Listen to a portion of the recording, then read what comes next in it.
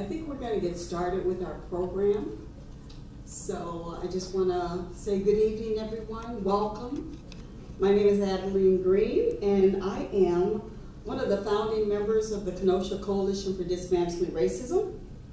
And those of you who have been with us before know that we hold these courageous conversations once every other month, about 5 times a year, to talk about issues specific to racism and how it impacts certain groups of people here in this country. We have a mission. The CFDR mission is to identify and expose racism and to work for racial justice. And we try to do that through these forums by sharing information that provides people with useful knowledge that helps them to better understand some of the real challenges that are faced by people of color. We're happy that you decided to join us this evening in spite of the weather. I know it was snowing earlier. I don't know if it still is, but thank you for coming tonight to listen to this particular courageous conversation that we're calling Indigenous Peoples' Perspectives on Racism, Representation, and Thanksgiving. I think this will be a very impactful conversation that will hopefully give you lots of valuable information. We're grateful to be holding this courageous conversation during November, which has been designated National Native American Heritage Month. And we're pleased to have a panel of people here to share their experiences as Native Americans living in this community, in this state, and I'm sure they're going to give us some valuable information. They will introduce themselves later on in this program. Our program today will be moderated by none other than Coalition member Juan Torres, who is sitting here up front. He's a recent Kenosha Unified retiree and has devoted some of his retirement time to working with the Coalition for Dismantling Racism, and we appreciate that. And he will ask the panelists a variety of prepared questions, and then we will open it up to the audience. And we have some index cards out there somewhere that we will be passing around. And if you have any questions besides the ones that we ask, then you can ask questions on your own. Before Juan comes up to moderate the program, we want to give a brief historical overview on Indigenous people here in Wisconsin. And that's going to be given by Bridget Nash, who is a staff member here at the Kenosha Public Museum, the curator of social sciences. Did I get that right? She has lots of knowledge and experience with Indigenous populations here and other places. So I want to thank you again for coming here tonight. We're excited about this particular program and hope that you will gain lots of information to take back with you and do what you need to do. So, Bridget, would you come forward at this time and give us our historical overview? Thank you.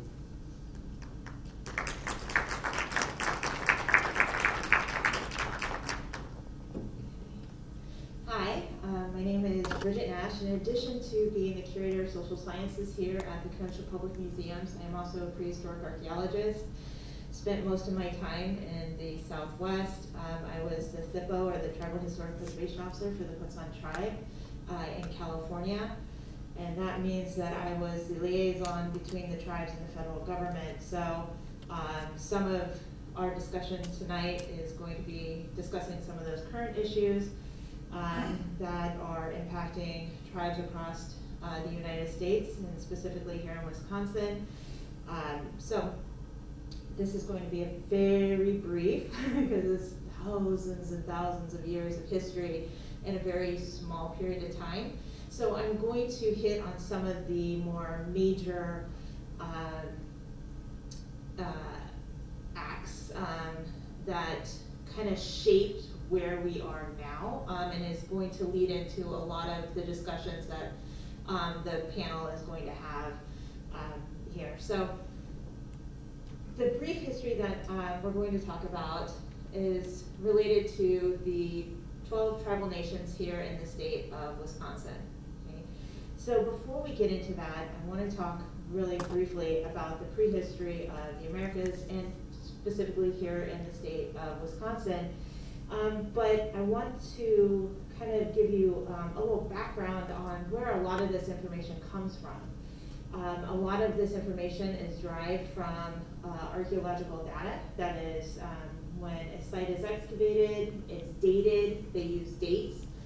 And so a lot of tribal knowledge is not incorporated into this prehistory, and that's unfortunate. We will be talking, I will discuss a little bit of some work, a book that was written by Anton Troyer, tying some of that tribal knowledge, and you'll be able to see how the two can, they don't have to be mutually exclusive. They can work hand in hand to really kind of fill this out. So, not to date myself, but a couple decades ago when I was an undergrad, the prevailing discussion of prehistory here in North America was the idea that people moved across the Bering Strait, about the land bridge, about 10,000 years ago, populating North America. There are other theories that are out there. This one is still kind of the predominant one. However, because of the dating of archaeological sites, it's been pushed back to 16 to 20,000 years ago. Okay, so we've pushed that date even further back, which means here in the state of Wisconsin, we've also seen some of those dates change as well. So we know from archaeological sites throughout the Americas that humans have been present for 15 to 20,000 years. We also know that the glaciers retreated from the Great Lakes around 12,000 years ago, and that humans have lived in this area ever since. Archaeologists, okay, so we divide and categorize people into different groups based on the time period and the technology present at the site. And this is what you're seeing here. You'll hear terms like Paleo-Indian, you'll hear terms archaic, woodland, Mississippian, Hopewell, okay? Unfortunately, each of these categories is discussed as being their own distinct groups of people. With the decline of a civilization or the advent of a new technology, ushering in the new group of people. So one group disappears, the other group kind of takes its place. And this discussion leads the public to believe that these cultural groups lack a connection through time because of the information being presented as this group of people is dying out and this new group is coming in to replace it. Rather than looking at it as groups are inventing or borrowing new technologies and evolving into the next group. So in his book, Cultural Toolbox, Dr. Anton Troyer shares stories about prophets who told the people to move west to a land where food grows on water, which is a reference to the wild rice in the western Great Lakes. Over a period of hundreds of years, thousands of ancient ones started moving west, establishing new villages along the way. Some stayed in the new villages for generations. Some still are there, and others pushed on. In his book, Troyer goes on to say that as the people spread out, they changed and diversified, with the ancient ones becoming the 29 Algonquian tribes that include the Odawa, Potawatomi, Cree, Menominee, Meskwaki, and Ojibwe. By coupling this tribal knowledge with archaeological data, it's not far-fetched to think that before emerging as distinct cultural and linguistic groups, that the ancestors of contemporary tribal nations were located throughout the Americas, and that they moved around in response to the expanding and shrinking of the glaciers. It is also not far-fetched to think that the distinct cultural and linguistic groups that are present today were the same groups that archaeologists refer to as the Paleo-Indians, Mississippi, Hopewell, Oneoto, and were present over 10,000 years ago. So that is a very quick prehistory leading up to contact, okay? Just to try and shift our thinking from group disappear, different group disappear, to one of more linear connection through time. So at the time of contact, the Menominee, Ojibwe, Potawatomi, and Hunchak peoples were among the original inhabitants of Wisconsin. The Oneida, Stockbridge, Muncie, and Brothertown tribal nations moved into the area after contact. And so that initial contact took place with when the first European explorer, John Nicolet, arrived in the region in 1634 as he was searching for the Northwest Passage to China. Now, as I said before, I'm going to kind of skip around a little bit to some of those larger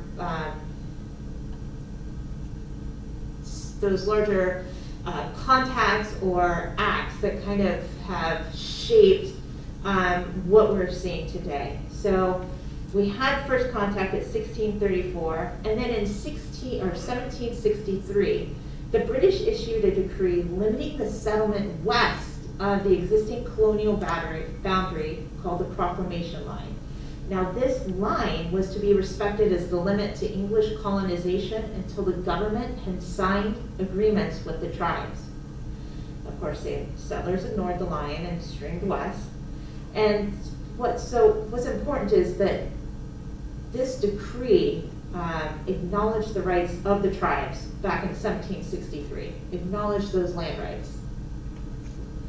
And then in 1790, the newly established American government recognized the Proclamation Line and its provisions. However, once again, the settlers chose to ignore the boundaries, ventured further west, and the government protected them because it was preferable to fight the tribes rather than their own citizens. And this leads us to the Indian Removal Act of 1830. So after the War of 1812, government policy became one of removal and segregation. Entire cultures were forced west of the Mississippi River, away from white settlements. And this policy was formalized with the Indian Removal Act of 1830. Now, between 1776, I'm going to try and get to this here really quickly, and 1887, the U.S. seized over 1.5 billion acres from tribal nations through treaties and executive orders. Okay. Just so that you can, oh, it's not going to show. Okay, that's okay. We had a nice little video. I can share the link with you later. That's okay. Sorry about that.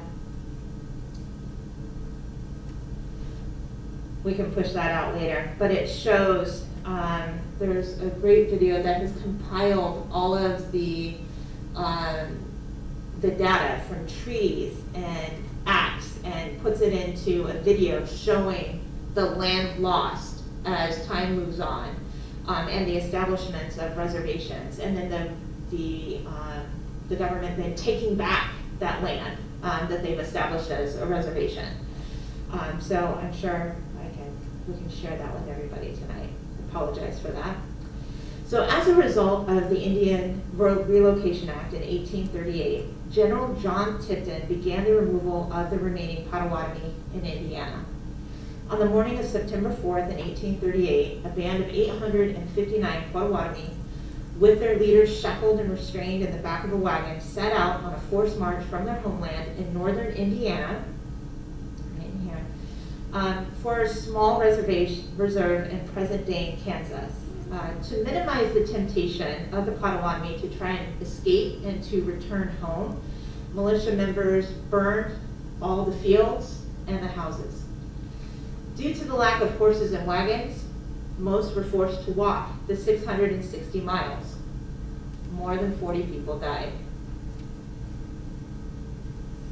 Now, manifest destiny is a phrase that was coined in 1845, and this was the cultural belief that Americans had a divine obligation to stretch the boundaries of their noble republic to the Pacific Ocean. This belief empowered white settlers to push west, regardless of who was in the way. So in 1851, the U.S. government created the reservation system to keep Native Americans off of lands of which Americans wished to settle. Many indigenous peoples refused confinement to the reservations, which resulted in a series of conflicts between the Native Americans and the U.S. Army, known as the Indian Wars.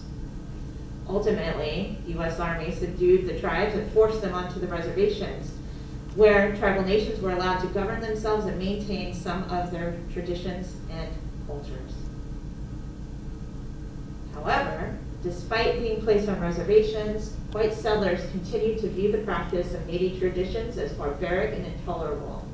They believed that assimilation or being completely absorbed into the mainstream white American society was the only acceptable fate for Native Americans. This belief was often couched in religious terms, where many white Christians argued that only by abandoning their spiritual traditions and accepting Christian dogma could Native Americans be saved from the fires of hell. So in the late 19th century, a political consensus formed around these ideas, which resulted in the 1887 passage of the Dawes Act. Now, the Dawes Act authorized the president to break up the reservation land into small allotments to be parceled out to individuals. Only those Native Americans who accepted the individual allotments were allowed to become U.S. citizens. And as a result, the remaining lands were then sold to settlers. So because of the lands that were sold, over 90 million acres of tribal land were stripped from Native Americans and sold to non-natives. In fact, the Ojibwe lost more than 40% of their homelands to this act. So these are some of the larger, I'm trying to make that video work, just really quickly. Bear with me.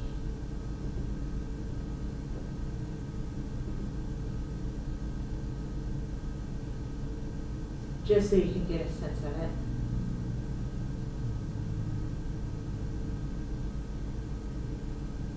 There we go.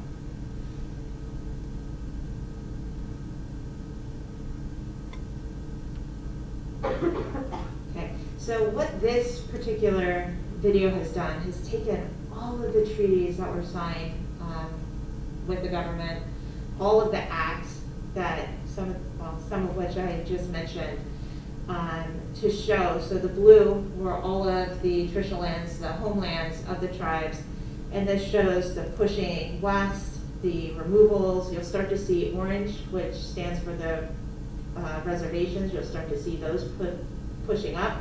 And then you'll see some of them disappear or become smaller as the government goes back in and removes some of the land that they allowed the tribes to have.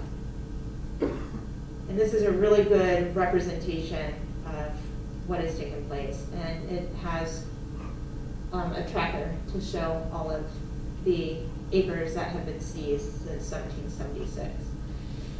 So that brings us pretty close to today, because I don't want to go into too much, because I know I'm supposed to keep it brief and have these discussions. So I'll get out of the way here. Thank you very much.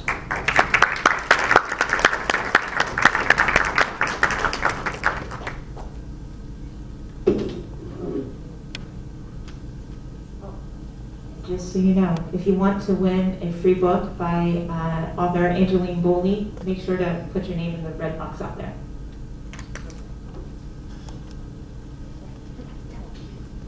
Okay, good evening. Can you hear me? Okay, good.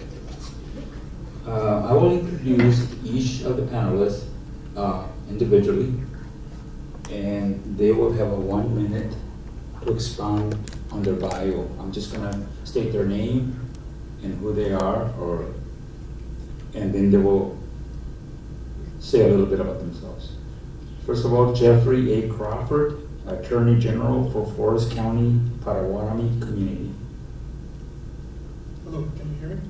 Yep. Well, thank you for coming, and Bridget did a great job of covering 20,000 years in 10 minutes. And so, I am a Forest County Potawatomi tribal member. I'm the Attorney General for Potawatomi. I'm a first generation high school grad and one of the first 5 or 6 members to graduate college, UW Stevens Point.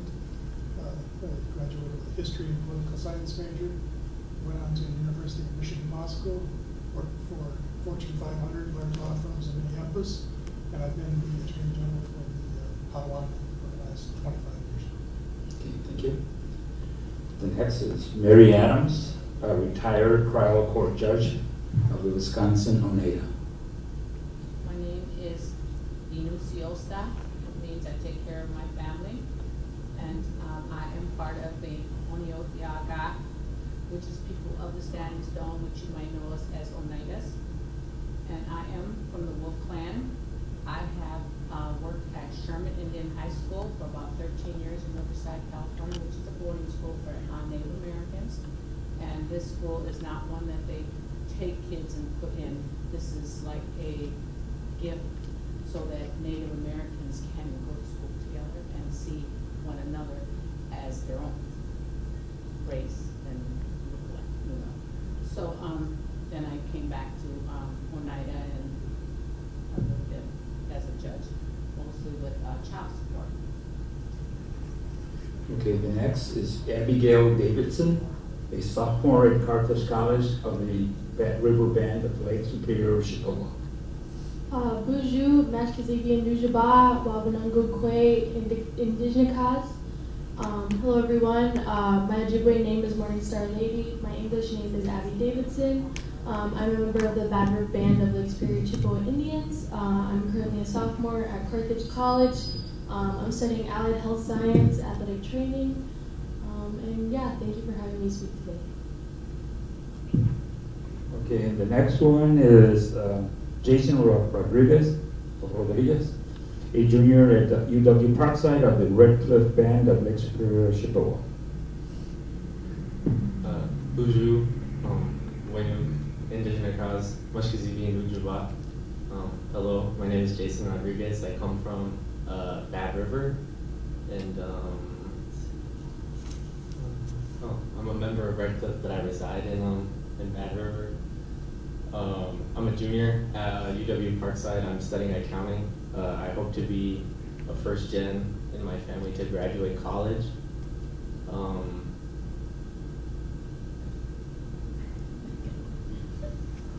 Okay, thank you.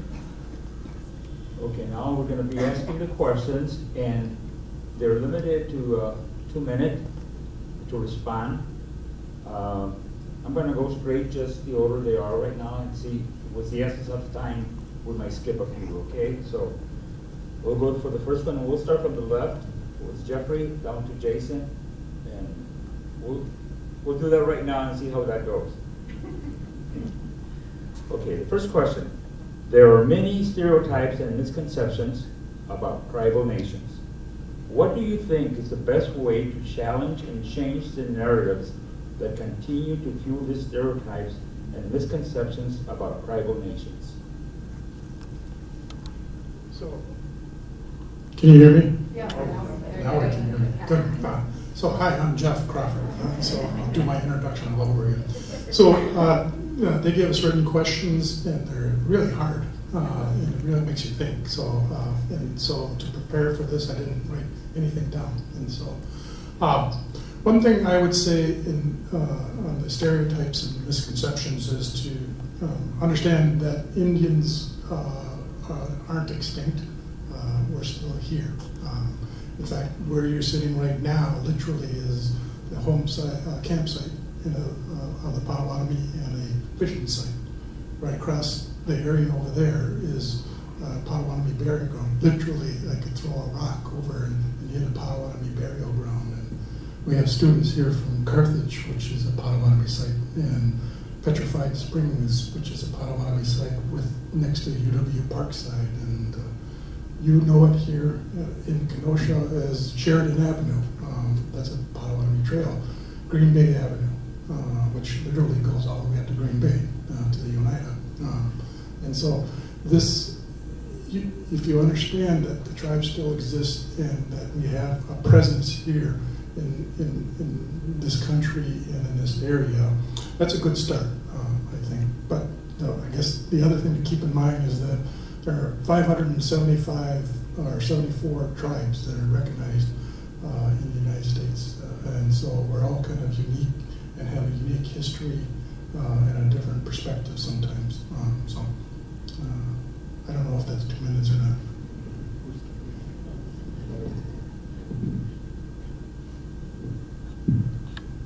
Well, I'm from the Oneida tribe, and we started out in New York, and we fought in the war for the Americans, and I believe we won that part of that fight, and so we had to get out of there because our own people fought against us, and that's what the Americans did. made sure that we fought against each other. And so then we end up having to find land where the government or they promised that they would find us someplace because they saw the animosity going on there. So we ended up in Menominee land. And the government said they were going to purchase the Menominee land for us. And sadly to say, they never gave Menominees the money, so guess what? They didn't like us for many, many years because our payment wasn't paid.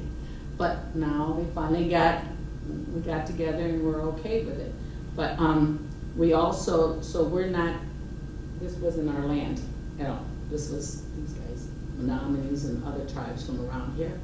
And so we've made do, and we like our land and don't want to leave it or anything. So I think that the stereotypes and the misconceptions that we have with our tribe is some of the things that when we talk, we look eye to eye. But when Americans talk, we're supposed to go like this and not look at the person. And so that, you know, we have misconceptions on how we are raised and stuff. And a lot of things are now meshed in with other societies or other people. And so we're almost like everybody else. But there is still some things that linger in our feelings on and how we're able to raise our children and be as Indians on the reservation. And since when we came here, we were brought here by different types of churches, like Catholics and Protestants, and the ones that came up as traditionals were very, very small amount of people. And the majority of the traditionalists that left New York went to Canada. So we have the traditionalists there, and mostly here are religious as far as one of the churches. So we are building our traditions up now as we talk, as we speak. We had to go get us a chief because we didn't, of course, they didn't want to help any of those type of people. You had to be in a church in order to even get a place to live here. Otherwise, we lived out in the snow until the traditionalists, a lot of them perished because they were unable to find heat or food. But I'll go ahead. I think it's 2 minutes. I don't know what 2 minutes are. Who's taking for I would say that the best way to challenge and change these narratives is to definitely just do the little things in educating yourself. It baffles me how many college kids don't even know what a tribe is, claim they've never met a native person before, they just don't know anything about native people. And I definitely think that just results from doing the little things, having conversations like this, going to powwows, making yourself uncomfortable where you can learn new things, and just even asking, we're not afraid to, we're not going to be mean and talk to you about our culture because it's something we're proud of.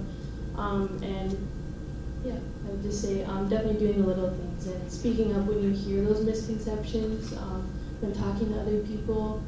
I don't know how many times I've heard that people think that tribes are getting free money from the government, which is not true at all. Just a lot of things that people could definitely be just educating themselves on. So, yeah. I'd say a big thing is again what she said, coming to these. I commend each and every one of you for coming out and just listening to us. It's just a good way to show that we are just more than what these stereotypes say we are. That we're just people just like every other person out there. Okay. The next question, I'm gonna jump. How do you personally regard the holiday of Thanksgiving? Is it considered to be a day of celebration or a day of mourning in your tribal community? Yeah, I grew up poor, so when I think of Thanksgiving, I think of standing in the line for the church to get a free meal during Thanksgiving, or standing in line at Salvation Army to get a free turkey. And I also think it was kind of odd as a child to see this celebration with these Indians and the Pilgrims, and it seemed, I couldn't articulate it at the time, and I didn't think about it at the time, but it really puts you kind of in an odd spot, given what your real life experience is and how you're celebrating this event. And nobody ever said, who were those Indians, whether they're still alive, and what the hell happened that we got to this point where we're standing in line, trying to get handouts for this time period.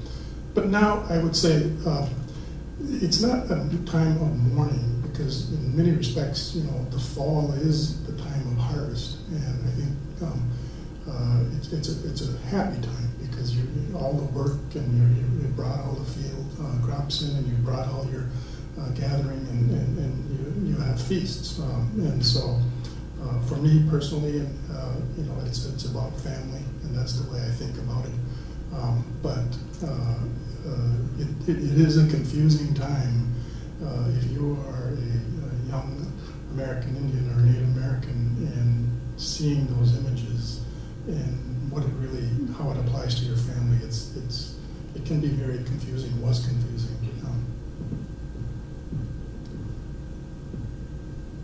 Well, when I was young, we didn't celebrate Thanksgiving. We were probably too poor to do that.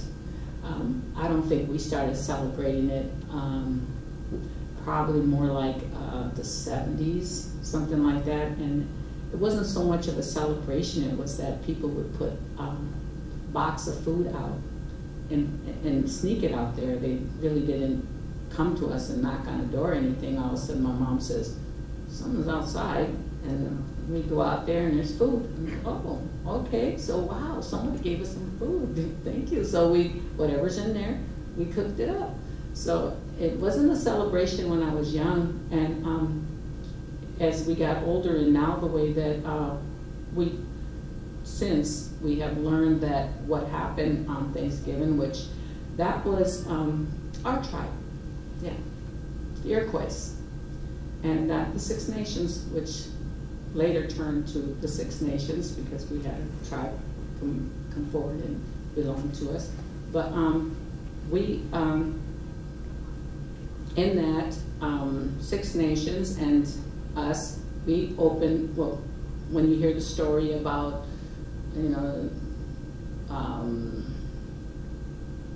let's see, all the pilgrims that came, and they started to, couldn't feed themselves off the land because they didn't know what to eat and what not to eat, and we cooked the meal and we helped them out. And we're really, really, how do you say it? We're giving people, we're trusting people.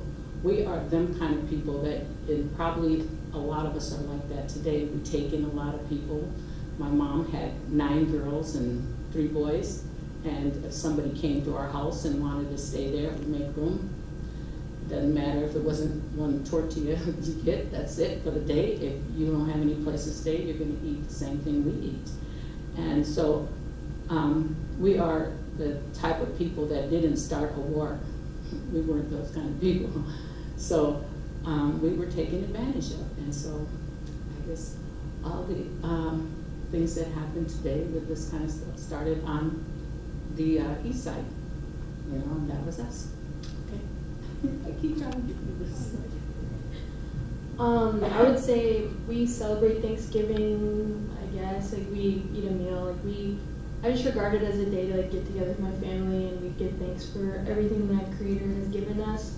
Honestly, it was really confusing for me growing up. Honestly, I looked at the Pilgrims and the Indians, those Indians aren't my Indians, that I'm not them, that didn't happen to our Indians, but it did. And once I got high school or middle school, I actually was wait, that doesn't seem right. And now, even I think last year I just realized that was one of the biggest acts of genocide that our people have faced. And that was one of the first things that has ever happened to us. And so I asked my mom, can we just call it the day where we just have a meal all together and give thanks? Let's just not call it Thanksgiving, because I don't like that term anymore. So yeah, but I celebrate Thanksgiving, but I don't like to call it Thanksgiving, I guess. So. When I was a kid, I didn't really understand like Thanksgiving. Like all I saw was food on the table, and so I was like, okay, time to eat. But growing up to where I am now, and like from what I've learned about Thanksgiving, it kind of makes it I look at it a little differently now. But most of it, I just see it as a time where me and my family get together and we enjoy the time that we have together. Thank you. Next question. There are many terms used when referring to members of tribes. Indians, Native Americans, American Indians. Which terms are most appropriate for talking about North America's person? There's no right answer about this. When I was a kid living in northern Wisconsin, they would call us timber N-words, the N-word. And so, but I grew up in the 60s and the 70s, and the American Indian movement came around. So American Indian was the popular phrase. And then at some point that got morphed into the Native Americans. And I'm okay with that too. And nowadays, the term is that's becoming popular is Indigenous people. And I'd say if I had to pick, I'd pick Indigenous people because I think it's more accurate, but it's also international.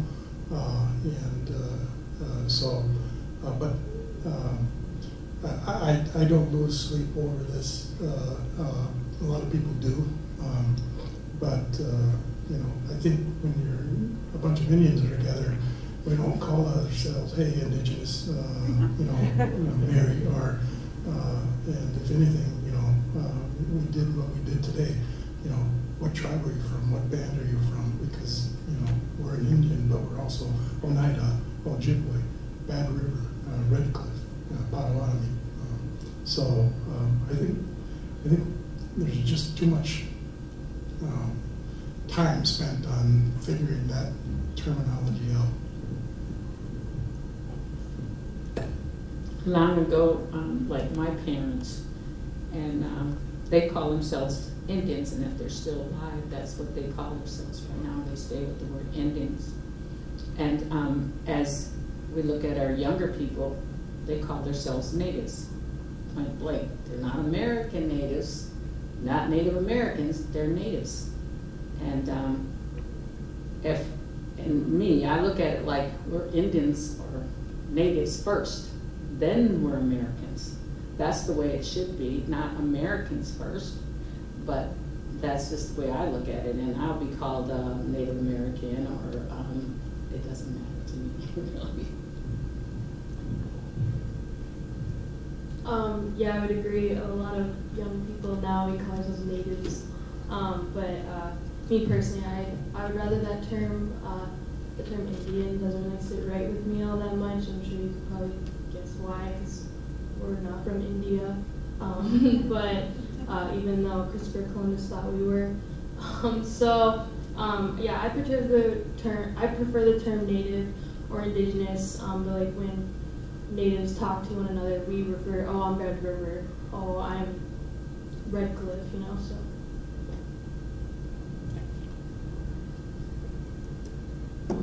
So kind of going off of what Jeff said about I'm not really losing sleep about what I'm called at the end of the day, and what I refer to others, because I don't refer to other people as what he said. Yeah, I don't walk up to another Native American and go, oh, hey, how's it going, Native American, how you doing? But I'll just refer to them as their name, and I'll ask them. But I think that's it. Okay.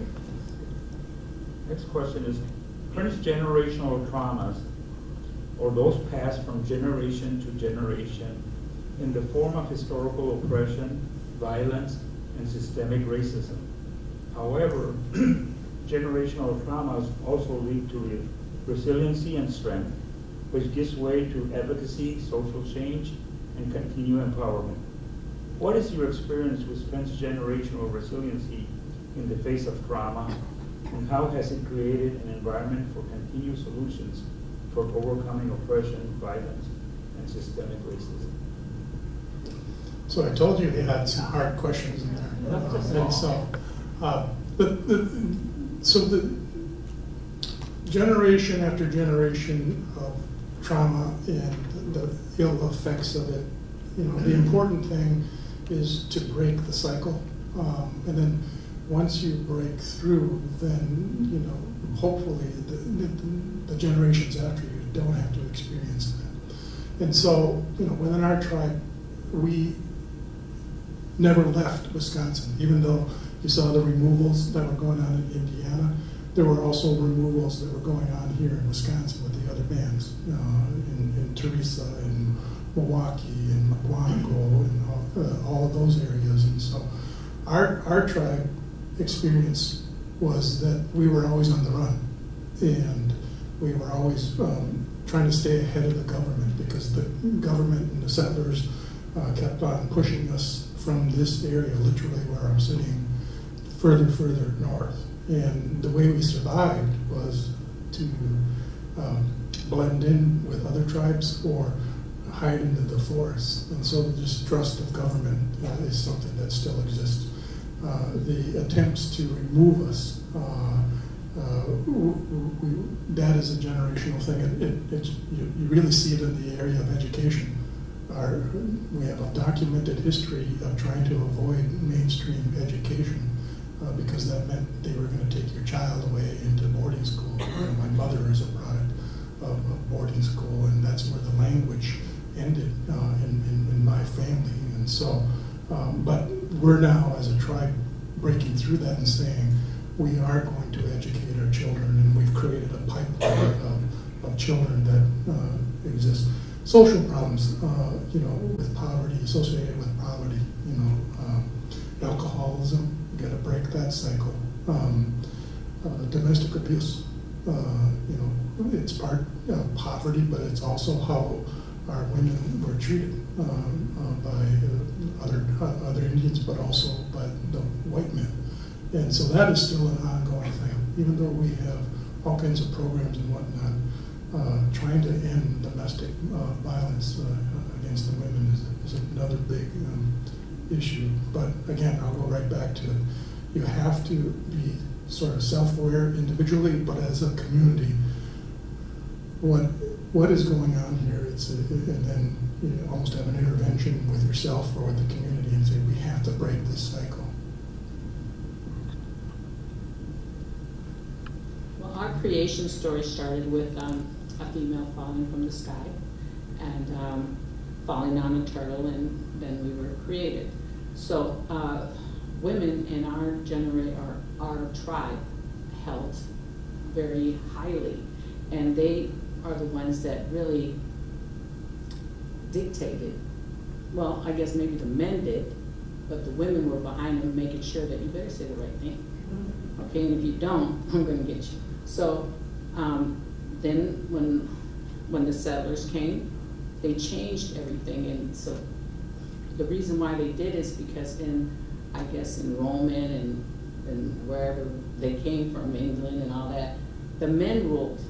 And so it made us like we didn't know where our position was, because they don't want to talk to the women. They want to talk to the chiefs and stuff and without us being there. Now that's a no-no.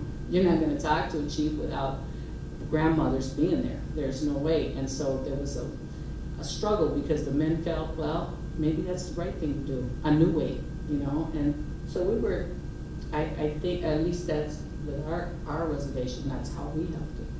And the traumas, I think the worst traumas were the boarding schools, and they took our children away from us, and that's my mother's generation and stuff, took the children away, so therefore they didn't know how to be parents. And that's going on today, as some of the fathers, the men in our reservation, they're the ones who are taking care of the children.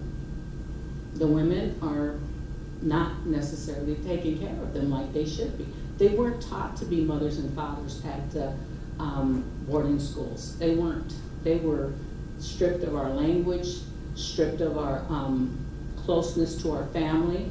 They were stripped of everything that you could strip us from. And besides that, many of our children died at these boarding schools. And I don't know if you've heard it in the news the last few years or several years, that there's bodies in there they don't know who it belongs to. And so they're trying now to find out where they go. And a lot of them kids that went to the boarding schools never returned back to the reservation. And if they did turn back, they are now Christians. They're now Catholics. They don't know anything about the ceremonies and things. And so then the Indian, their own aunties, uncles, they didn't want them there because you don't even know what to do. And you're trying to preach to us nonetheless. Trying to, so it was a real struggle, and it has been. And, it's starting to settle down.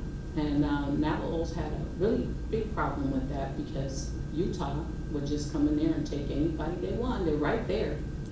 We're way over here on the East Coast, and so it was a little bit more difficult for us. But time goes fast. I just want to say, I believe our generation experienced and witnessed transgenerational trauma firsthand because our parents and our grandparents were heavily, heavily affected by the boarding schools and by oppression, by racism. They lived in the height of it, and honestly, in poverty, and so I just feel very blessed, be able to go to college, be able to even be speaking here to you today, and I look back at what I know, my ancestors, my grandparents, my mom, what they went through, and I'm angered, but I'm also empowered.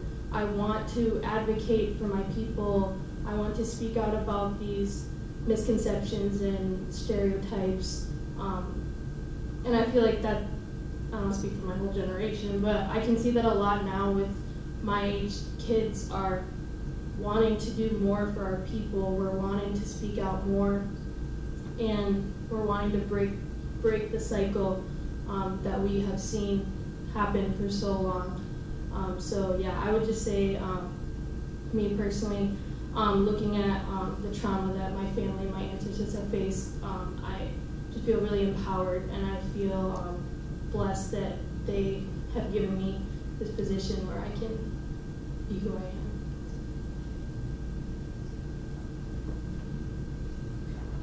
Okay. Do any of you know and or speak a native tribal language? Explain why or why not. I do not speak, as I said, my grandparents and their generation spoke it, and my mother, that was cut off by the boarding schools. And so we are now bringing back the language, the native speakers that are the elders. We're invigorating that again, so it's not lost. But I don't personally speak. Has anyone heard of the code talkers? Well, my tribe is part of the code talkers, and the reason why is because it's so hard to speak our language. Now, all you have to do is say one word, and you have to stop it. Okay, so that's a word, but that's not really an Indian word. And then if you let the word go, it means something different. That's why the code talkers, they couldn't break our language, and nor can I. I'd rather learn Spanish, really. And my sisters, I have about 4 sisters out of the 9, well, 8 sisters, but they speak and they are teaching. But even though it takes a lifetime to really speak it, all they're doing is reading words or learning phrases, but it's not a conversational piece. Like every time we talk to each other, we say, get ready to leave. It's Nogiwa. Nogiwa means I will see you later. We're not saying goodbye, we'll see you later. Sagoli, hello, wastageously. You know, I have these little words that I can tell you, but I can't speak the language, and I you know, I don't know. I think I'd like to do a lot of things, read books and stuff, but I'm slowly going in there and learning some of the language. My sister teaches every Wednesday, and you know, and so I think that we should be speaking our language, but there's so many other things to do. Learn Spanish. I don't personally speak it, like she said, I speak like phrases and I know some words, but I will say it's growing a lot in our tribes, especially with Ojibwe. We're getting it in our high schools. We have immersion schools. Lakota Ray is a tribe in Hayward, Wisconsin. They have an entire immersion school where children are learning Ojibwe as a second language, which I think is really awesome. Like preschool kids are speaking both English and Ojibwe, and it's just an ongoing effort. And it's other tribes, like my tribe, they're starting it at the Head Starts, and so they're being influenced by the Lakota Immersion School. But I would also say that I know a lot of UW schools. They're working to get Ojibwe as a foreign language at UW schools. There's random ones like UW-Madison, I know is one. But I think it's really cool how it's being considered like actual foreign language now. And I hope to learn more as I grow older, but yeah. Okay, not to sound like a broken record, but I know like bits and pieces. Don't ask me to go past my introduction because I don't know. I know little words, but I personally think that the language is very important, especially within the community. My mom has been working with the tribe for over 2 years to not only implement and teach the youth, but also teach the older people about the language so that they themselves can learn and they can pass it on down to their children. Okay. Next question. What are some of the most important issues that Native American communities are facing in the United States? Are the issues different across tribal nations or between generations? Well, I think the language discussion is a very good example because you need to continue the language to continue the culture. And I think every tribe recognizes that. And every one of the tribes on this table have programs, and we've published our own dictionary. We have our own language classes, and it's all of the street names are now in Potawatomi, and so it's beginning. You know, and I think other cultures have been close to losing their language. So language and culture is a big issue. I'm a lawyer, and so one of the things that when I grew up, the champions for Indian rights, were you either do the protesting and you take over buildings and you try to make a point. And but the other thing that was happening in the 60s and the 70s were that lawyers were fighting for tribal rights, and they were winning some of those cases to the Supreme Court. And it was fundamental in terms of asserting and extending tribal sovereignty. Today is the exact opposite. The last thing you as a tribe probably want to do is be in court, because you don't want to get to this United States Supreme Court. And this Supreme Court is rewriting a lot of major issues, including their views on tribal sovereignty. And it's sort of going back to, they're not making this stuff up. A lot of this is going back to the old debates of what is a United States, what's a government, a federal government, what rights do they have, what rights do a state have, what rights do a tribe have within the state and the federal government. And they're also focusing on race issues. Well, tribes aren't a race. We're a political entity recognized in the Constitution and Supreme Court cases and federal law and executive orders and state laws. But, litigation on those kinds of issues is sort of a race-based analysis. So you want to stay away from those kinds of things. And so I guess the other big challenge is, and it makes me so happy that we have these young ones here, because there's some wisdom coming out of them, and that just makes me very happy. Maybe back in the 70s, you recall our right to religion, and that's on the West Coast. They had the right to, well, they didn't have the right to have, they call it now Native American Church, which also uses peyote in part of their religious efforts. And that took a whole lot of work to get the right to do our, isn't ours on this side of the country, it's theirs because it grows in that area. That's why they have peyote in their area and we don't in ours. And land rights is a big issue because they're finding oil on that land. They want, and so they don't want the Native Americans to get the oil rights or the residuals for that. They want to keep them, the United States.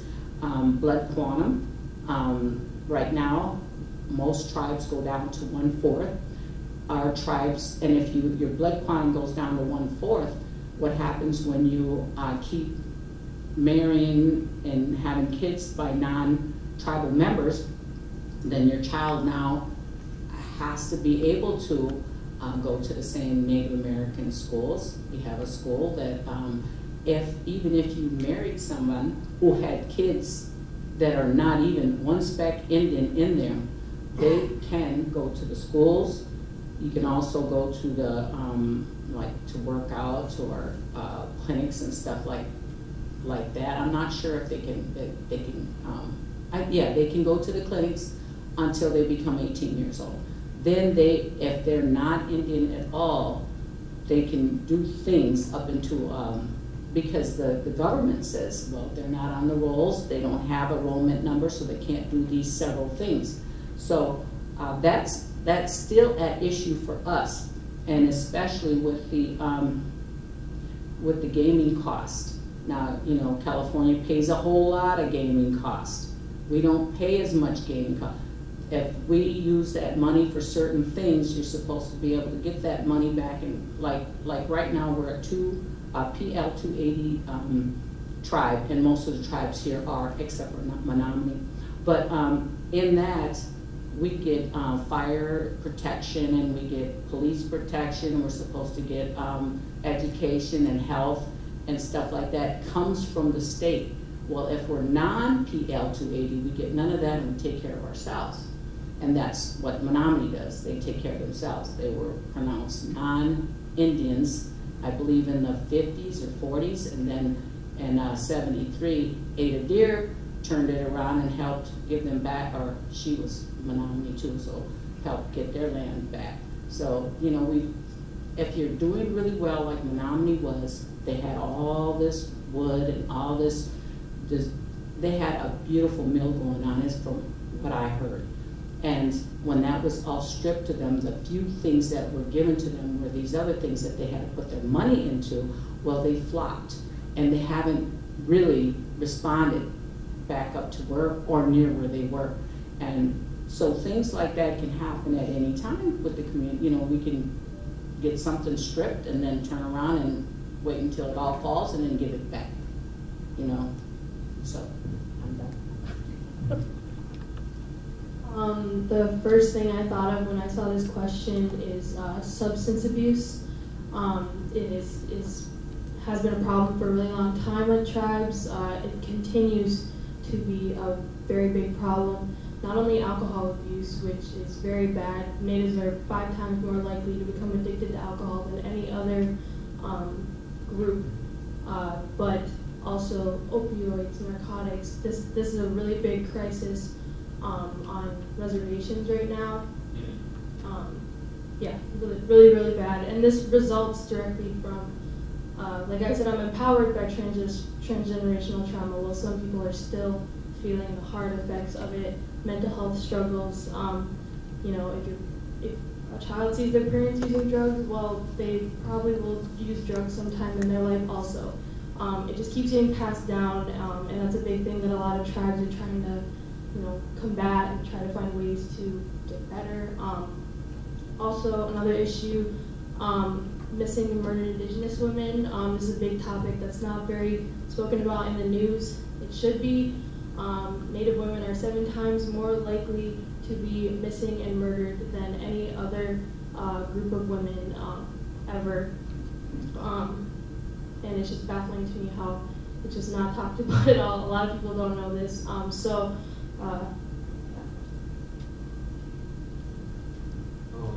One big problem that I see sometimes is how the youth are ready to cut ties from their background. They're not ready to take that with them and teach that to their kids or teach it to other people. That once they grow up and they'll just forget about their past, and that's honestly, it's a little sickening to me. I hope to pass not only the traditions but the things I've learned from like my mom and all the elders that have taught me all these things that I hope to teach to my children one day. And going back to what Abby said about drug and alcohol abuse, growing up in a small community, it's like I've known people personally that have fallen victim to that, and so like you can definitely tell like the whole atmosphere changes around the whole community when people fall victim to that, and so I just I see that as a huge problem. And today, it's not only for just my nation, but across all tribal nations in general. Thank you. Many businesses and organizations have been publishing land acknowledgements. However, there has been some backlash from several tribes regarding the land acknowledgements. Can you share with us what a land acknowledgement is, what the issues have been, and possible steps forward? Okay, so I gotta be honest, I had to look up what is a land acknowledgement, so now I think I know what it is. The first time I saw a land acknowledgement, my son had graduated from college last year, and the opening prayer they did at the commencement, a land acknowledgement. And I remember saying this is really kind of cool because, it is the tribe from that particular college at the time. And so really it's just a recognition at the beginning of a presentation or a speech or some sort of event that we're here on Potawatomi land and we just want to make sure we acknowledge that. And so and you can get more elaborate on that. And so I personally think it's a really good thing because it makes me stop and think, just like I was saying, okay, that's the Quinnipiac's land, and I know they're still in existence. I know that, and so on and so forth. But I think this is another example of people overthinking things, the controversy that if it does exist is it being done respectfully? Do you really know the history of this land and the people that were here? Or is, and I guess the other thing that they are worried about, scholars, I guess maybe, it might be kind of easy to just sort of do the land acknowledgement. Okay, check, we did the politically correct thing, and then we can move on. And it then sort of ignores the trauma behind all of that. And I see the point. But as one of the young ones said, you got to do a lot of little things when it comes to racism and recognizing Indigenous people, American Indians. And I think if you do little things and repeat them, you can do big things. But I mean, a land acknowledgement is, I think, a good thing. And and it's not probably the intent of the land acknowledgement, but when I think of it, I think historically who's here, but I also start thinking of the earth. And when you go to a tribal government meeting, powwow, meal, there's always a prayer. and the separation of church and state doesn't exist. But it's always talking about, you know, the earth, and the sky, and the water, and to me, it's a good grounding for me to say, okay, I need to get my brain and my soul thinking about what I'm here to do today. But I'd say keep doing them, but just make sure you do it in a respectful manner. Well, we're known as the keepers of the land, and that's all Native Americans. And it's from there that starts a big issue with, it's more important to have papers like this. So we have to have somebody who runs our water in order to give us paper. But there's other ways that are coming up, and I think that now that we've had this global warming, we have to, and have been, the people that, you know, study this, have been changing their ways on things, because global warming is coming a lot faster than I thought it was. I thought it'd be long gone before it's got to this point, and our rivers and stuff are all starting to go away, and we're having this kind of weather and whatnot, and all of a sudden, boom, I think it's real. It's been real for a long time, and we have not been, we're this small of a population compared to the rest of the population, so, you know, we can only take care of so much. And we all have to live here, so we're all going to have to use some of the native ways, because that's what saved us in the first place. That's what saved us, natives, in order to live for generation and generation. And what did she say? You know, how many thousands of years have we, you know, lived here and been able to take care of it? And that's what we have to keep stressing to our younger and people around you, is that it's important to all of us now, because we're all in this together. So I will say we are working on getting land acknowledgement at Carthage. I don't even like calling it that, because when I think of a land acknowledgement, I honestly just think of, oh, we acknowledge that we're on this tribe's land. All right, let's move on. Let's check the box. We did that, you know. But you know, I think the point of the land acknowledgement, one, is to show, you know, accepting of your history. This is common with a lot of colleges are doing land acknowledgements now. But I think a good land acknowledgement would be, you know, looking to the future, wanting to build relationships with Native people, tribes, the tribe your land is on.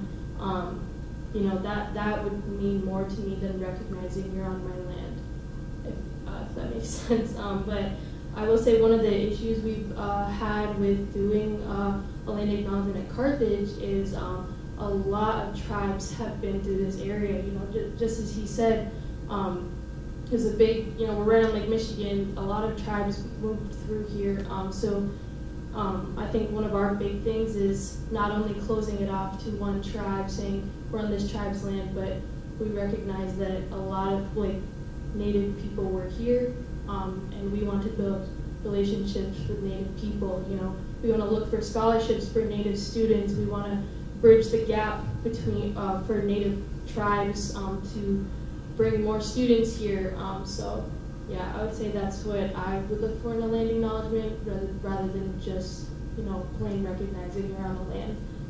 So yeah. While I do respect a land acknowledgement, I think it's a step in the right direction, and I like how it makes people think about where they're at and like the history of that land. But I always think that there could be more to be done. Kind of basing off what Jeff said, it's just another check mark to go through. But I feel like there could be more, rather than just linking up with the tribe just to say, oh, we're going to do this land acknowledgement and then leave it at that. I'd rather they do more to support them, like have them involved in more things, rather than just bring them along just to say, oh, hey, it's their land. That's it. Okay, we have one more question to go, and this is it. Some states celebrate Columbus Day, while other states celebrate Indigenous Peoples Day. Why is Columbus Day problematic? When did Indigenous Peoples Day begin? And how does shifting to Indigenous Peoples Day counter this problem?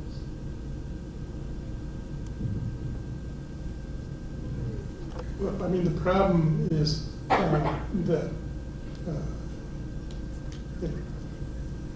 Christopher Columbus discovered America and then started killing everyone and trying to enslave them. I think back before COVID, I got to travel to Curacao, which is just off the coast of Venezuela. So I went to the local maritime museum. I like going to museums. And they just had an excellent history of Curacao. And it started out with Christopher Columbus showed up one day and killed all the natives and relocated them, and then he did it through the entire Caribbean. And so, that's why, that's not right. That shouldn't be celebrated. This is not an anti-Italian thing. I think the Italian people should have a celebration because goodness knows that they've done great things in this country, and they're great Americans. But to latch on to that person and his history of what he did to an entire country of American Indians or Native Americans is just wrong. I don't know what to say beyond what he said, because it's all the way true. There's not too much to add to that. It's kind of hard to say, this was the guy who really destroyed our people, and let's break dinner for it, And so I think it is, just like you put it, is very difficult to think about in those terms. So we think about it in other terms. It's a chance that our kids are coming home from school, chance of days off of work, different things like that will, put food on the table for that reason, and not much more for Mr. Columbus. I won't talk anymore about Christopher Columbus because no more time needs to be spent on him. Indigenous Peoples Day, I think, is really cool. Now in the whole month, which is pretty awesome. But I just think it's a good day to remind people we're not extinct. We're still here. There's a lot of resources you can go reach out to. I know me personally, my social media, is flooded with Happy Indigenous Peoples Day posts, and that really made me happy. So yeah, that's kind of all I have to say about that. Before, as a kid, I just saw Christopher Columbus Day as hey, it's another day off of school. That's good. But as I've grown and I've learned like the true meaning of what Columbus has done, I definitely look at it now in a different way. Other than that, and going off of what Abby said, social media is a huge power to have, because it's the power to spread whatever you want to whoever you want. And I'm glad that Indigenous Peoples Day has become a thing and is spreading as fast as it is now. Okay, why don't we give our panelists a hand before we start with the questions?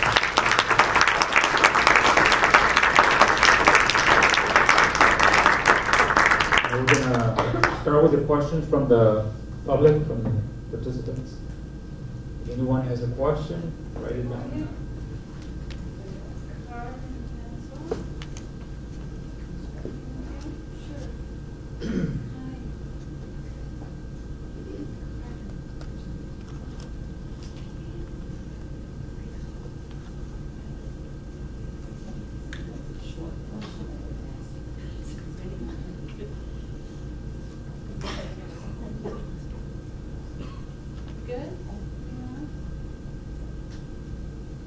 If anyone has a short question they can ask, they can do that.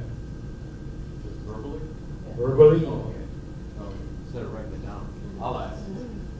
Since Jeff opened the door, I had a question regarding the Supreme Court's decision on tribal sovereignty. And I know you had mentioned that that tribes are going to try to avoid having to go to the Supreme Court so that there isn't a challenge. But do you feel like that's the solution to prevent any more losses from the tribes with regards to the federal government's involvement in many issues that are going to be regards to the tribes? So I don't know if I need to repeat the question, but or at least as I understood it. So if the Supreme Court in litigation were a way for tribal communities to assert and defend and establish tribal sovereignty, and the court is not necessarily receptive to that, do we give up on the Supreme Court? So the answer I don't think is no, but you better be really careful of what you are going to be litigating. There are some things that are just so dang silly that you got to say, why did you litigate that? Because you just made it difficult for Indian country. And so, there was a case years ago where a tribe was in a contract dispute with a roofing contractor, and they tried to assert sovereign immunity. Every government has sovereign immunity, but it was over a roofing contract. Took it all the way up to the Supreme Court. The Supreme Court said, hey, when you agreed to this arbitration clause, you waive sovereign immunity. I can't tell you how hard that's been to deal with from a legal perspective on how you're going to be contracting things. It was a silly lawsuit, and it shouldn't have been litigated. But there also have been some victories with this Supreme Court, and surprisingly so, when it comes to treaty rights, and surprisingly so. But to me, it's kind of a high-risk gamble to take it up that way. And so, since I know the Packers are playing tonight, if you can't run the ball, then throw the ball. And so there are other options for tribes. And so, for instance, we can, our relationships with state governments, and working with the legislatures in the state, so one of the cases that are up before the Supreme Court, I just argued, had to do with the challenge of the Indian Child Welfare Act. And so that's the one where the children are taken from the Indian families and put into non-Indian families, and it's a good law, and it's done good things, many good things. But guess what? Wisconsin tribes worked with Wisconsin, and we codified it in state law. So we have a backup in Wisconsin through Wisconsin statutes that if the Supreme Court strikes that down, we have a backup. The other thing that you can do is start asserting and doing your own laws. And so we've been increasing the number of laws that we have been passing to sort of solidify our sovereignty. Okay. This question's going to make it open, whoever wants to answer. How do you feel about the Columbus statue in Kenosha? Should we remove it? Yes. Anybody that wants to answer? I have not seen it, I'm sorry. We should remove it. But it should be removed. Jason, remove it? Okay. There was actually two questions, the same question. Okay. Please explain tribal structure, tribe, band. What's the difference, I guess? So it's if every tribe has got a unique history and in many respects their structure may be different. And so I said this earlier, there's 574 tribes, and we all kind of do things a little bit differently. And, put this in context. The United States has 100 senators and 425 House of Representatives. That's 525 type people. They have their own jurisdictions, their own constituents.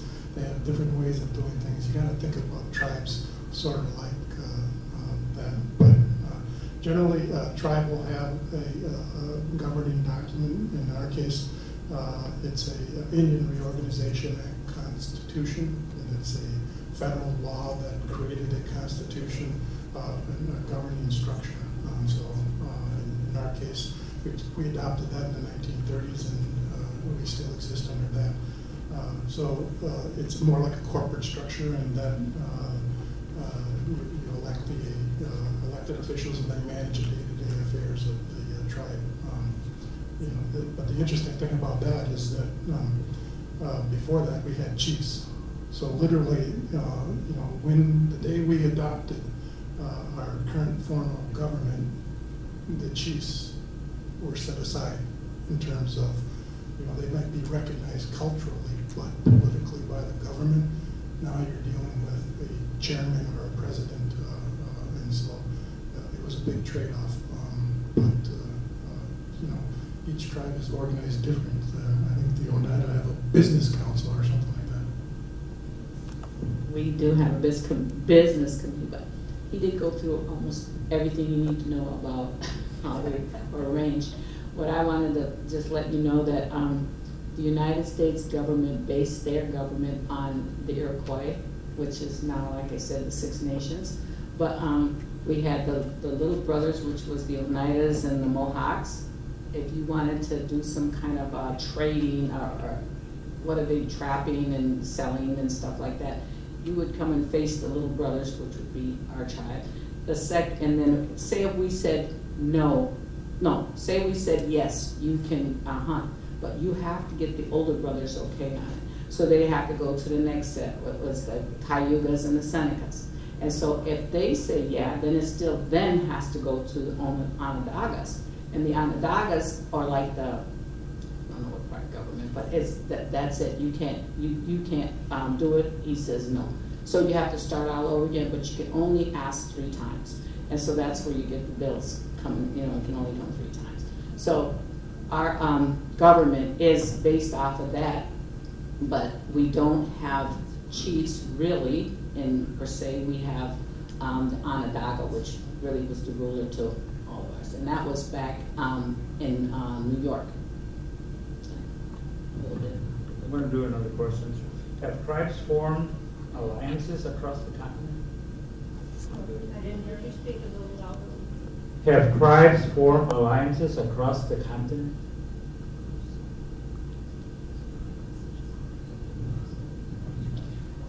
Okay, I'll use the Potawatomi as an example. The Potawatomi have an annual gathering of the Potawatomi bands, and so there are about 3 or 4 or 5 bands of Potawatomi in Canada. Remember the Indian removal we were talking about? And remember how sometimes we side with the British and sometimes with the colonists and sometimes with the Americans. Well, after the War of 1812, quite a few bands of Potawatomi left literally from this area, Pike Creek, and went to Canada. But we have Potawatomi in northern Michigan, and 2 bands in southern Michigan, one now in Indiana, Wisconsin, Kansas, Oklahoma.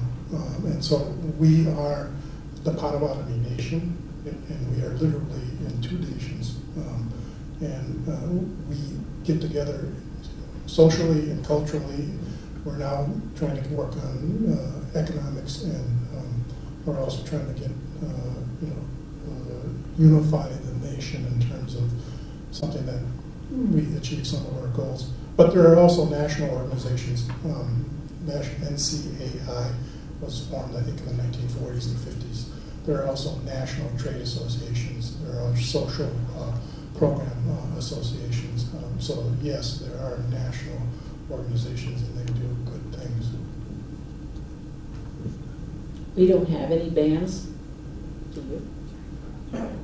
Well, I think that's what the question was. Alliance. Okay, let me go with the other question.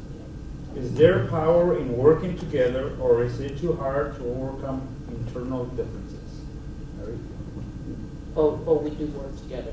The state of Wisconsin, our tribes meet at, I forgot what the name of it, I've been out of the loop for a while, but we do have a yearly meeting where all the tribes, like their council members, would meet and come up with different things. I know one thing that we raised up is that we are all Native American, and so then why can't we use each other's tax exempt? Because we are taxed, we are exempt from paying taxes on the reservation, but we, like I own a home, a tribal home. I don't own the land, so I can only sell, if I wanted to sell, I can only sell to a Native, to an Oneida, not even just a Native American. It has to be, and why? Because that land was Potawatomi, that land was Menominee. Why can't we interchange and intersell, you know? But we can't. So the other things that we have problems with is this PL 280. Some of the tribes are thinking about going that way, but the cost of it to do all the things that the state provides is costly. You could check Menominee; they have a lot of issues with child support and stuff like that. They have to deal with all their foster kids and stuff. Where we, you know, the state helps us out. So I think that alliance might be what that question was. I'll just say one example I know of tribes working together. Last summer I interned at the Great Lakes Indian Fish and Wildlife Commission, which basically the 11 ceded territories of the Ojibwe, way up across Wisconsin, Michigan, and they all work together to help our tribal resources, like our wild rice in Bad River. We have gotten help from a lot of other tribes in the area, and Glyphic like promotes those alliances because a lot of our restoration efforts wouldn't be done alone. So that's just one example. Okay, one last question. In regards to missing and murdered women, what more can we do to create awareness? I would definitely say finding there are, if you have social media, like finding those outlets, because I do know some outlets do post people who are Indigenous women who happen to be missing. So I guess just promoting that, making people aware about the crisis in general, because a lot of people don't know what it is. I only learned a lot about it like this past year because I went looking for it. It's not talked about on the news. It's not talked about like anywhere. So I guess just like making yourself known about it, like, and then helping other people understand and being aware that this is happening. We're done with the questions. Let's go. Joe. Can I ask one more? It's kind of a follow-up to your missing Indigenous women. And that is, I don't know if you're aware of the new TV show, Alaska Daily, and I think that has helped in drawing attention to that issue. So I found out that, I don't know if you heard anything, but that it was going to be canceled. And I thought, how disappointing that this great show, which I think is very well done, is not going to continue, to bring this important issue to the public. So, have you heard anything about that? I didn't know that it was being canceled, but I do know about that show. That's another thing that I would say. The media is becoming more filled with like TV shows, even if they are fictional. Alaska Daily, also like Reservation Dogs, like these TV shows, they're fictional, but they talk about really real things that affect Native communities, Native children, Native women. So I definitely say even watching those shows could be helpful. But I didn't know it was being canceled. But Natives are becoming more prevalent in entertainment and media. So that's another thing I would definitely say. Look for these TV shows because they're really good and they are really informational and stuff. Is there a national organization that you can contribute to that works to give out information about that and help find these missing women? I don't know I don't know of organization personally, but there's probably one out there.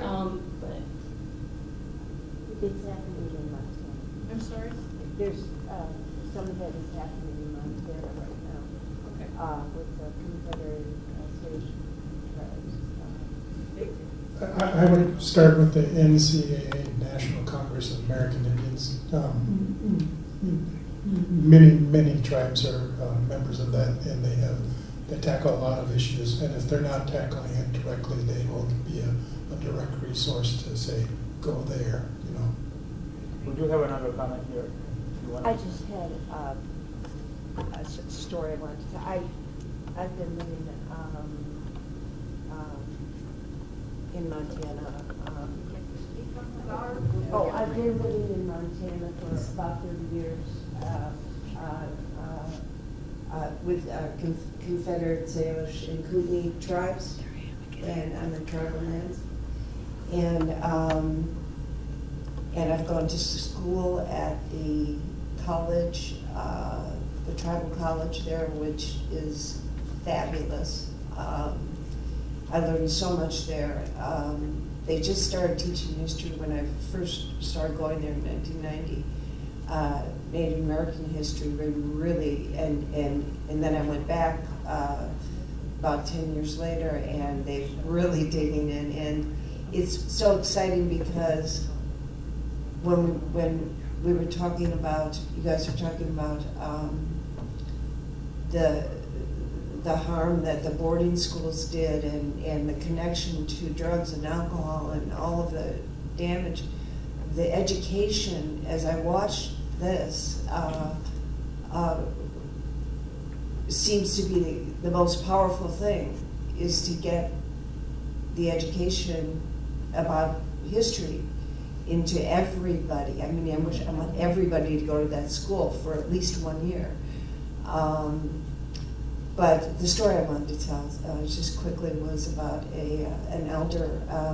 I was working for tribal lands at the tribes, at the Confederate Salish and Kootenai tribes for the Cobell case.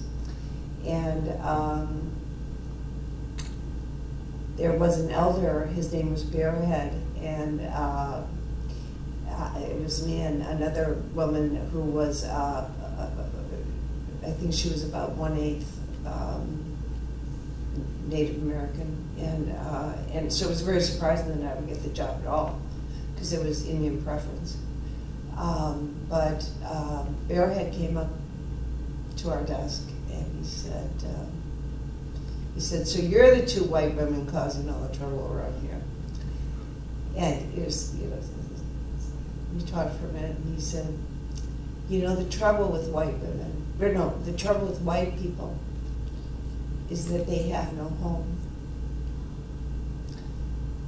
And I remember saying something like, well, I have a home, and he said, where? And I said, here. But what he was talking about was this land. He was talking about, you're talking about sort of checking this off, this land, what do you call it? Land acknowledgement, thank you. This is serious. The land and the earth, as he was saying too, pretty. I just wish everybody would live on a reservation for at least 1 year, because the education that you get and the interaction, as she was saying, that you get just one-on-one, it's so important. That's all. Thank you for this.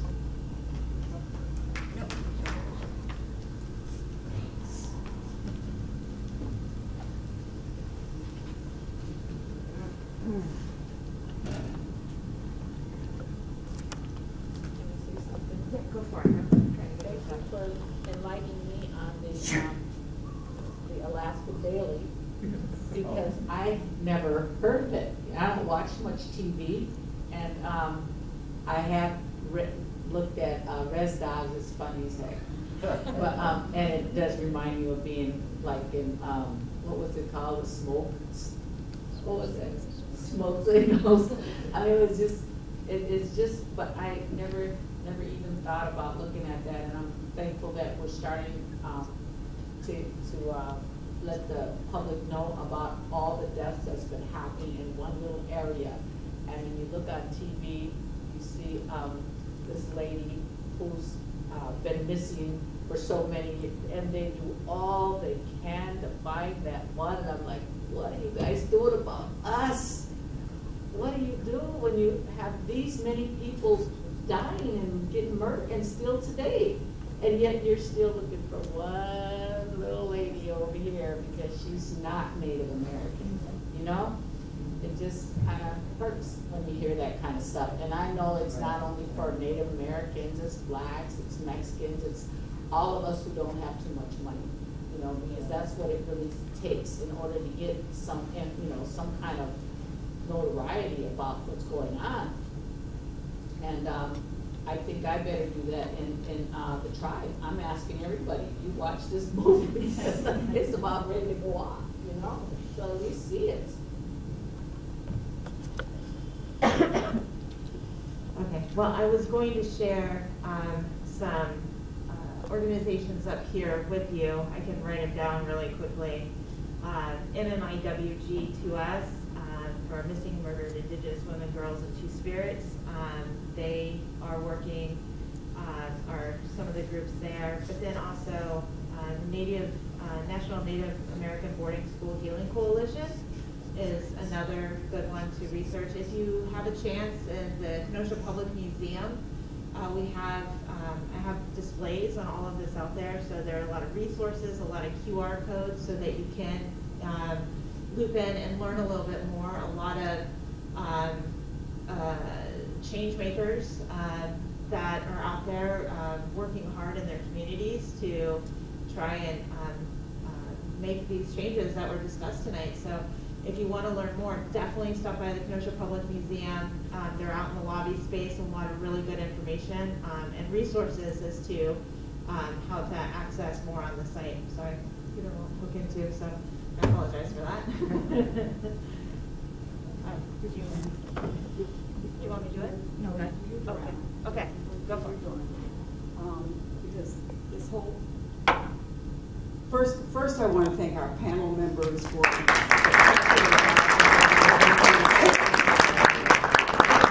I also want to acknowledge our fantastic moderator, Juan Torres. Yes.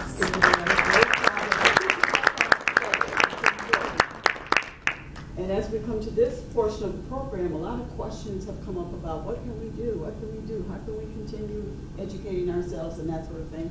So Bridget, thank you for those resources. But at the conclusion of each of our Courageous Conversations, we'd like to leave you with some action ideas, some information, some resources that you may be able to use to continue beyond just this Courageous Conversation. And so I'm going to ask one of our coalition members, Terry Rupp, to come forward and share some of this information with you. Thank you.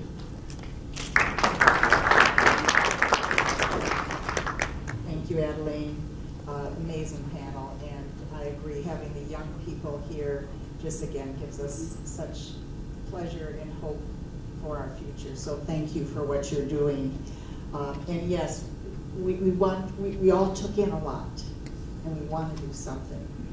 And we can't all do big things, but there are little things we can think about. And of course, our coalition said, well, what about Thanksgiving? What do we do? Well, that's different. So that's where we kind of started. What about Thanksgiving? You know, we can tell the true story.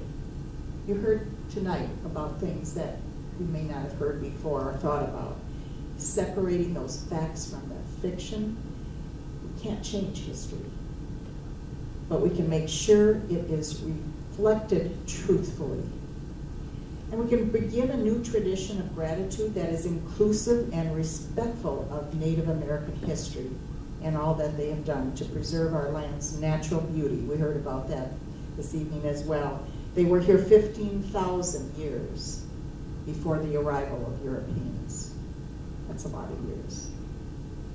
We can celebrate Native cultures through art, through literature, through the many forms of media that we've heard about. We can shop Native-owned businesses, and yes, you can Google and find them online if you don't know where they are. We can even on our Thanksgiving meal identify foods and Native American origins such as turkey. Might not be the wild turkey, but it's turkey and fish, corn, squash, and wild rice. We use those today in our meals. Link them to that culture and prepare recipes by Indigenous chefs, and those too are available with a little Google. So continue to share your own family's unique history and traditions, along with acknowledging the holiday's deeper and complex history of colonization. So we don't need to nail this by the time the turkey hits the table. This is ongoing and important work that you can do all year round. So some of the things we talked about: educate yourself, understand the reality that included centuries of genocide, theft of land, and oppression. Read those books, articles, and listen to interviews. Now, a handout is going to be available at the door when you leave for some of these options, and they were recommended by our panelists and by the Kenosha Public Library. Read to a young person, a child, a grandchild. The more they can learn about this rich history, the more they too will understand and push back on stereotypes. Incorporate Native American history into nature walks. You take those children for a walk. Think again about the land, about the people that took care of it. Build a foundation of knowing and respecting Native people, and seek them out to speak at schools, clubs, and organizations. These 4 people, everyone we asked, said yes, we'll be here. We were surprised, we were delighted, and again, we are so blessed for the message we received. You can help end stereotypical ideas that are used in mascots and slogans such as warriors, war paint, headdresses, feathers, tomahawks, tribal dances. You know what they are. You can voice your opinion. Raise awareness. You can do that. Adopt Native American reverence for nature and natural resources, and do your share to recycle and eliminate litter and pollution. I think probably more than anything, kind of just to sum it up, become attuned to inequity and injustice wherever it exists. If you look at everything through that equitable lens, you'll find things to do everywhere. So to get us started on that journey, I think Bridget Nash has something for someone. So if you'd like, you can tell what we are doing with this drawing. Bridget? Okay, so this started here at the Kenosha Public Museum. I started an Act 31 library, trying to get tribally written materials into the KUSD classrooms and RUSD classrooms to help teachers teach this topic in more culturally sensitive and through a different lens. So all of the books in my library are written by tribal authors, and I know this one in particular that I'm raffling off tonight is also one of Abby's favorites. We're a little fangirl over it. We absolutely love it.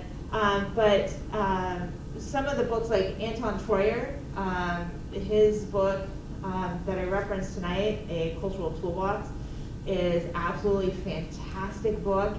He also wrote Everything You Want to Know About Indians But We're Afraid to Ask. That's a really great basic book if you're afraid to ask questions, to kind of help with some of those misconceptions and stereotypes, and to provide a little bit of information.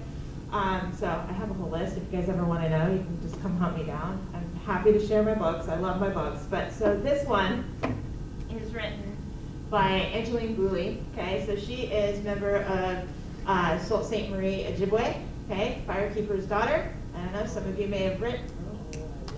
Yeah, okay, Mary's a fan too. It's a fabulous book. Okay, so it is based here. Okay, so they're real places. It's a traditional story, but there's a lot of cultural information, and it's so relevant. Would you agree? Yeah. I mean, it hits on like some of the discussion, Abby, of MMIW, okay? It hits on all kinds of themes, and it's really great place to, and it's an easy read to really start. I know, I talk a lot, sorry. Okay. And for those of you who don't want it, you can get it on, you can go to Birch Bark Books, on Amazon, like everywhere. All right, hold on, show my age here. Marcy McDivitt. All right, Marcy, I'll bring it to you.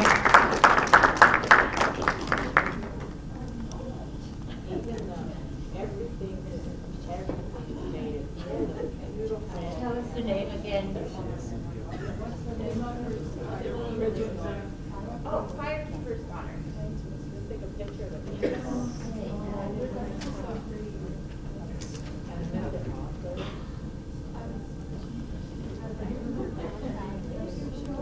It's so fun.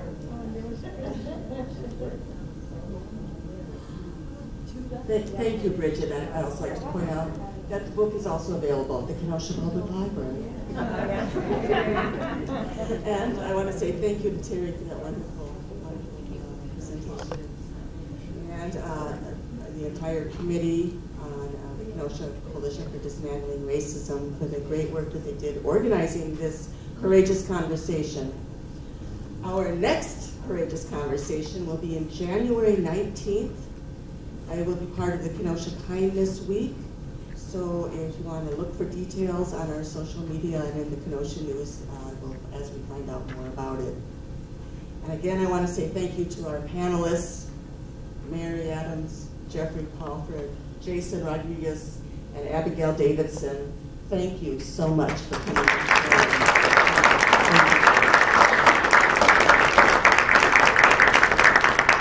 I especially want to thank the museum staff who stayed late open for us.